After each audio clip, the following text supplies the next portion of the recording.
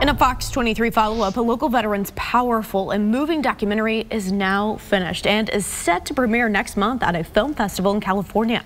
We told you the Owasso High School graduate carved special memorials for the families of each of the Marines in his unit killed in Afghanistan. This film focuses on the pain this veteran and these Gold Star families feel and the healing. You just saw your best friend get shot or get blown up, and you're not allowed to grieve.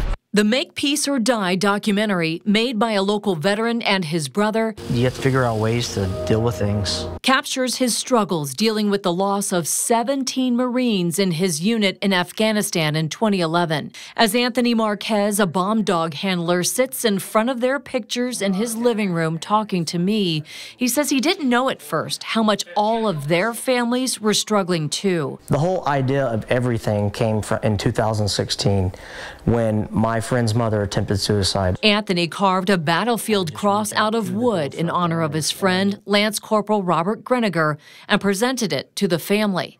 That sparked a mission to do that for all 17 Gold Star families and documenting the journey along the way. Our film was very unique in the aspect that it touches a lot on what a Gold Star family deals with, because a lot of people don't, for one thing, don't know what a Gold Star family is. And then you just see a lot of stuff about veterans, you know, and like the veteran struggles and all this, but you don't see a lot about the Gold Star family struggles, and they struggle just as much or more than we do. In your documentary, you wondered if you were doing the right thing. Am I opening up old wounds? Am I making their grief worse? Or am I providing some healing? Yeah. Now that you've met all 17 families and gave them the battle cross, what do you think you did?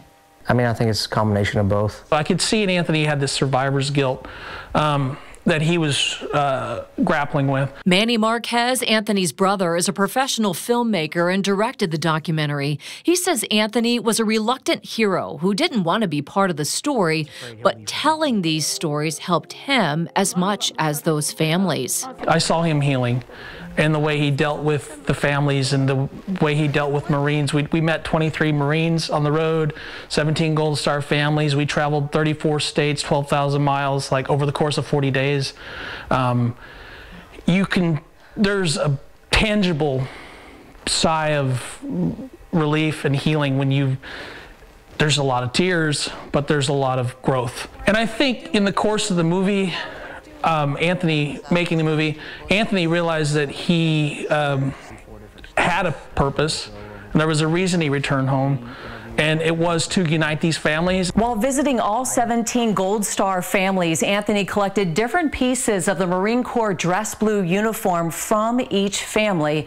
It's now been given to the National Museum of the Marine Corps, and he hopes it will be on display one day. Another purpose beyond that is for the rest of us to realize the sacrifices our military and their families are willing to make, something his battalion commander implied we all take for granted while speaking at the service for Greniger. And I held the flag, and at the time, our battalion commander, he was Lieutenant Colonel Savage, got up there and he said,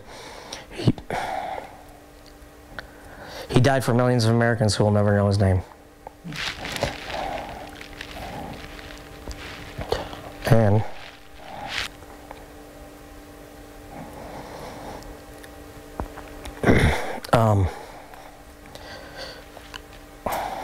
my goal and hope is that at least 1 million Americans know all 17 of their names and their families. The title, Make Peace or Die, is symbolic. It's not only how the battalion faced their enemy, but it's a message that resonates with Gold Star families, having to make peace with their loss so that it doesn't kill them. The documentary is premiering next month at the GI Film Festival in San Diego. It's already up for 2 awards. We'll let you know how they do.